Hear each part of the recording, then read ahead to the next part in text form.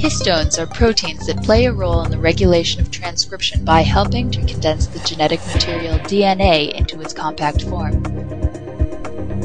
Histones play a major role in helping transcription factors to bind to a specific area of the DNA.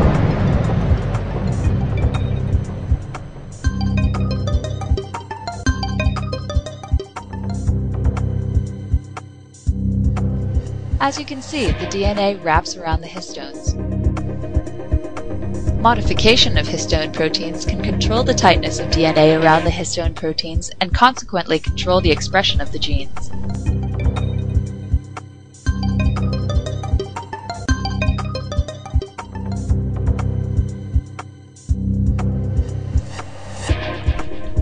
An enzyme called HDAC performs deacetylation.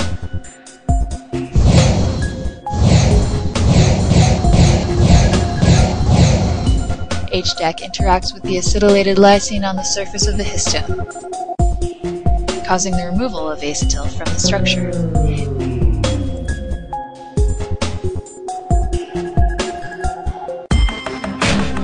So long as normal levels of HDAC are present, there isn't a problem. However, when abnormally high levels of HDAC exist, as in cancer cells, deacetylation becomes out of control. An overexpressed HDAC causes too much deacetylation to a histone, which in turn grasps too tightly to the DNA. The result is, the segment of DNA associated to the over-deacetylated histone is squeezed so tightly that it becomes silenced. In other words, the DNA is no longer readable.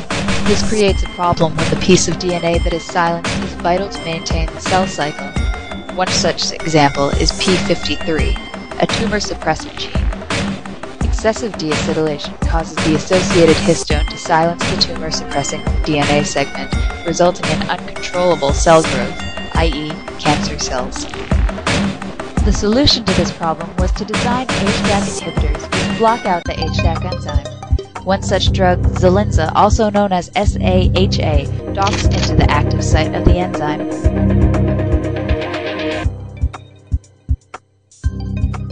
Further deacetylation is prevented, and the histone does not increase its grip on the DNA segment.